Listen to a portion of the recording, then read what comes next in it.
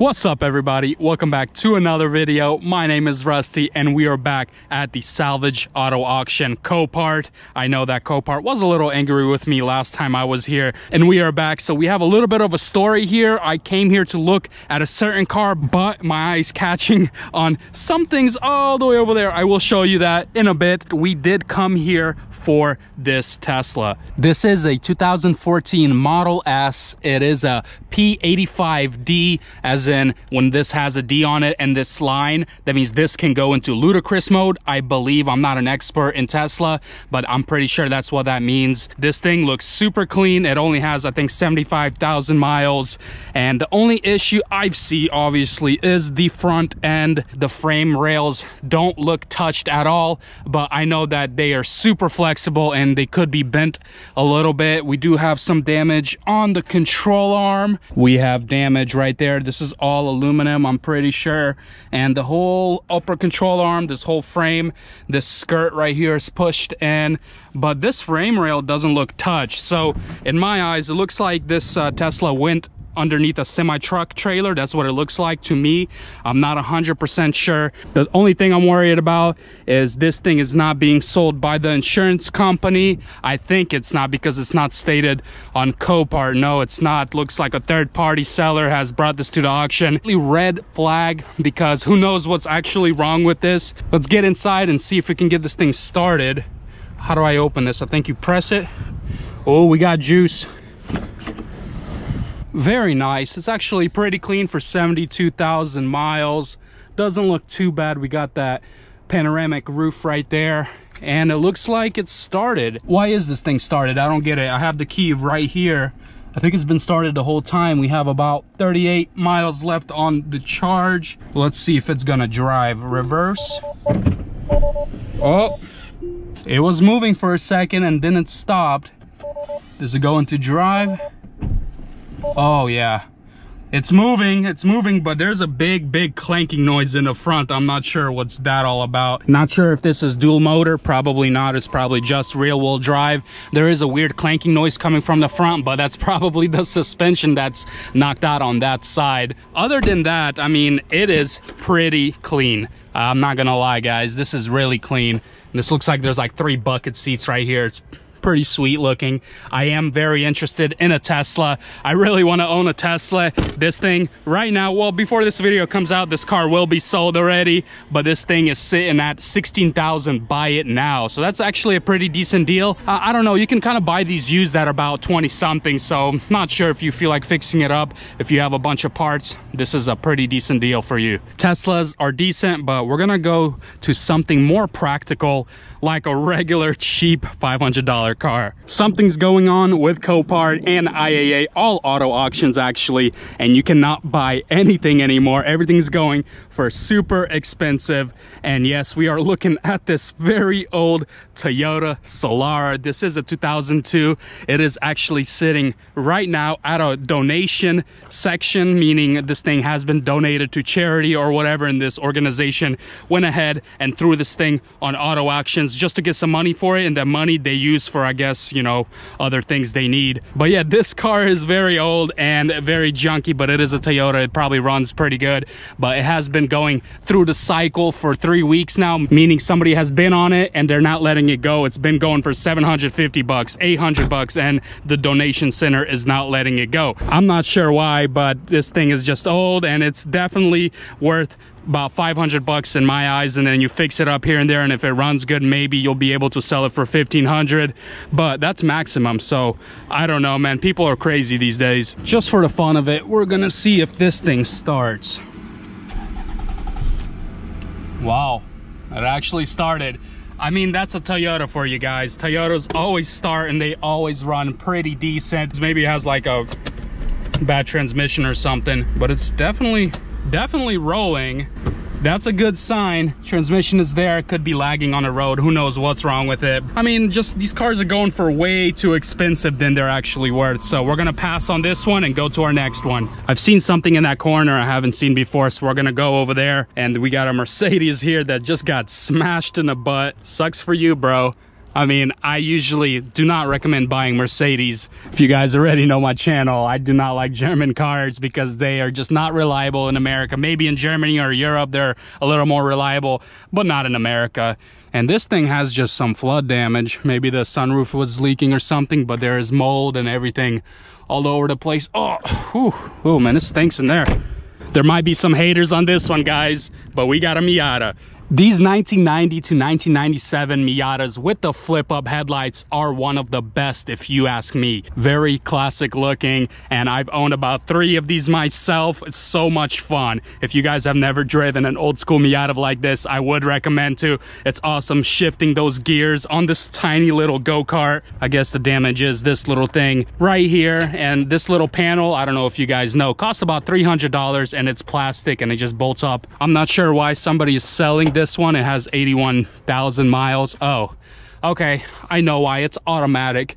Never buy an automatic Miata, guys. Just learn from the best and don't do it. Mazda doesn't have a good reputation with automatic transmissions, and I'm almost 100% sure that is the culprit. For somebody that wants to convert this thing to manual, that is no problem. This thing looks pretty decently clean, no rust or anything like that. It is a Florida car, and the paint itself actually looks very decent. If somebody can pick this up for less than $1,000, just the parts alone is worth it. And look what we have here. We have the same Lexus that has been sitting here for over 7 months. I don't understand, how is this thing still here? Literally, I've done a video on it maybe 4 or 5 months ago, and it's been sitting here way before then. Sucks for whoever can't sell this one. I do love these LS models. I think they come from 2006 to 2011, and we do have another one right here. This one is the 2007 LS 460, and this thing is just so beautiful. I love these cars. I do remember somebody telling me that these cars run over 200,000 miles. Not really quite sure, never owned one. I know that a lot of my, oh my goodness, 224,000 miles. Ooh, man, this thing is kind of rough actually.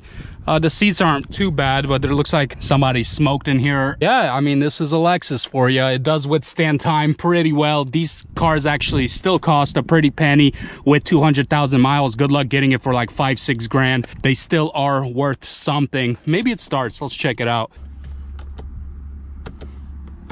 Yeah, I got nothing. Let me see the battery. Oh yeah, look at that beautiful V8. And covered by plastic, just like Lexus loves to do that. I don't know why. And we do have a battery in here, but oh, this one's kind of loose. Let's see if we can get a little bit of juice out of this one. Nah, no bueno. So yeah, I'm not really interested in this one either. 200-something thousand miles. I think it's the end of its life. If somebody is interested in buying a Lexus just like this, it's a very good idea to get it with low miles. They are reliable. Hopefully it's not gonna rain on me, boys, because we are outside and this is Florida. I am sweating, and we have a Porsche Cayenne right here. Pretty sweet looking.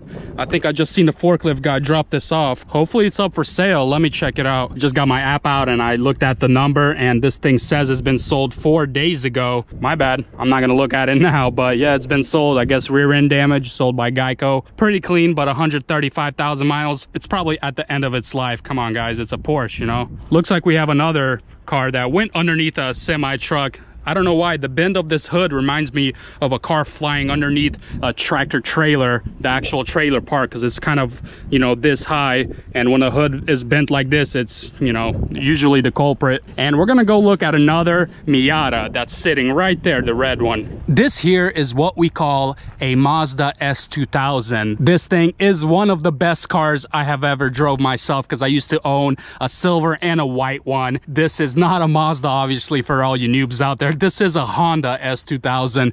This thing is beautiful. I did already previously check this thing out.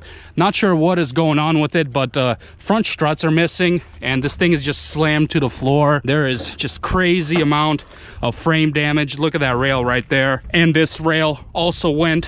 I'm not sure if this thing is even worth fixing up, but this thing kind of has low miles, 90-something thousand. The engine doesn't seem to be touched, but who knows. And it's just, I mean, it's just abused. You can tell it's not taken care of at all. Airbags pop. This thing could be good for some parts. The engine still might be good. The engine itself is worth $3,000. Somebody can buy this thing for $1,500, $2,000, and just sell the engine for $3,000. We got some traffic and I feel rain, guys. I think I'm about to get rained out.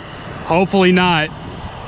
We have come to our second Tesla. I told you guys I am here for my Teslas, and this thing just looks way worse than the other one. This is a Model 3. It looks pretty messed up. This is one of the newer ones. It is a 2018 with very little mileage, and as you guys can see, it is just tore up. We have a rear wheel that is completely destroyed. We got a little bit of bumper damage. This little flap, is this the charging port? Yeah, it is. I don't know what's going on with this. Is this supposed to click in, or not sure what's going on with that? Has it got some juice? Oh yeah, the Model 3s, you have to do this. Well, is it gonna unlock for me? I don't want to break it. It looks like there's some sort of parts in there, but it's not opening. Well, it's okay. It does have 14,000 miles. We have some pretty significant suspension damage, probably some control arms. Frame is probably tweaked a little bit. Yeah, a little bit. It's not too bad. Full suspension, and this thing should be back on the road no time. I am here to look at one more Tesla. I just cannot find it. I've been looking around everywhere. I got to go back in the office and see where it's at. It should be playing in 14 days. If you guys do wonder, this is being sold by Geico. Sometimes it doesn't state where it's being sold from, and you can do your research. And most of the time, if you can't find who it's being sold from, that means it's a third party and somebody just stuck it up on auction. Who knows what is wrong with it? I can't even get inside of this one, so I'm not really sure. There is a lot of potential here at Copart, but if you guys, all my dealer friends know that it is super hard to buy a car these days because prices are going wrecked dealer price because of the car shortage or whatever they make up online now. Well, I don't know what I'm looking at here. What is this? Some sort of eyebrows? Oh, this is supposed to be some eyelashes on a car. That's cool, bro. I'm guessing a woman, you know, drove this thing and wrecked it. Auto auction rebuilds and Sam Crack and all you guys, I know you know what I'm talking about. Just the auto auctions are super crazy right now. You cannot get a good deal anymore. The good days of auctions are over, where you can fix up a car and make $4 to $5 grand on it. Right now, good luck fixing one up and trying to make at least $1 grand on it. It's super difficult these days. Ooh, we got another clean Miata here. Well, for all my Miata haters, obviously this is not clean. This is probably faded as heck, and we got 200,000 miles. Is it manual? Ooh, at least it's manual. I'll get a bit props for that. I mean, 200,000 miles, boys. I'm pretty sure she's dead already. Who knows what else kind of issues this thing's gonna have other than sitting at an auction. Yeah, for all you guys, I do love Miatas. It doesn't matter if it's this gen, if it's the first gen. There's actually another first gen over there. I don't think you guys are interested in that. Let's go look for that Tesla. We're at the heavy duty section of this auction. We got some old Freightliner right there. We got some cars right here, and then we got a car right here. I have not seen it. I just seen it from far away. What is this, a Toyota? Man, this thing got burnt to crisp. Is that a 6-cylinder? Yeah, 6-cylinder. There is nothing left. I don't understand how Copart sells these cars. There's literally, I mean, I guess there's a wheel. This wheel is good. Is this a Toyota? No, it's an Acura. It's a MDX or RDX. Man, yeah, there's really nothing left. There's like a piece of this quarter, 2 back wheels. I don't understand. I bet this car is gonna go for like 15 grand. Watch. It's crazy about these prices, man. I don't understand. This is a nice E-Class, E300. And I mean, I diss on, you know, Mercedes. There's one thing about them that I love is the looks. They know how to style a car inside and outside. They are just wonderful. Reliability wise, not so good. At one point, I'm pretty sure this car was a very nice car, and now it's not. Bye-bye.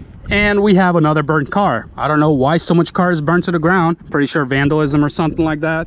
And you know, from the front end, I can already tell it's a Toyota Camry, probably 2008 or 2007. All right, guys, I'm gonna go to the office and see where my Tesla's at. Apparently that Tesla is non-existent. They don't know why it's at their database here, but I think I'm gonna check out online, and maybe it's on the other side. There's 2 Coparts here, so maybe it's at that one. Maybe I just misread something, so I'm gonna try to go online and check it out. Ooh, we got a nice Porsche right here. Yeah, this Porsche is marked not for sale because it's not ready for sale. I checked on my app right here, the Copart app. It's not ready for sale, so technically I can't come up and look at it, so we're just gonna leave this one here. There is a weird little bag in there though. I'm pretty sure sure it's for moisture protection in expensive cars. It's already filled with water. Oh man, we just hit a gold mine. Guess what car this is? We have a 2020 Chevrolet Stingray. Man, these things are so sick. I mean, this is one of the newest Corvettes, and the engine is in the back just like supercars. And then we have a Honda here, and then we have another Corvette on top of these stilts. I'm not sure what's going on here.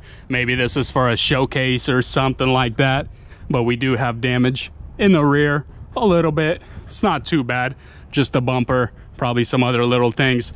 But man, this Stingray is so sexy. I can't afford it, but I know some of you guys can. I didn't even know it, but this whole car is fiberglass. Look at all the fiberglass on the door. Is the fender? Fender seems like it's metal, but the door is fiberglass. This is definitely fiberglass. This is metal. So, you know, this thing's pretty light, probably. Can I even open this? Oh, I can. Oh man, she is beautiful. Look at these bucket seats. Oh yeah. Technically, this car is not up for sale, so technically I can't even open this door. I'm sorry, Copart. Would you look at that? This thing is totally fixable. This is no problem for somebody experienced, somebody that has a lot of money, obviously, and might get those Teslas right there. We'll see if I have enough money, you know, because that money. So appreciate it, guys, for watching. Stick tuned to my videos. If you guys do like these Copart walkarounds, let me know in the comments. I will keep doing them if there's enough views, if there's enough smash likies, you know what I'm saying. And we will be getting back to work. Appreciate it, guys. Stay safe, be blessed. Deuces.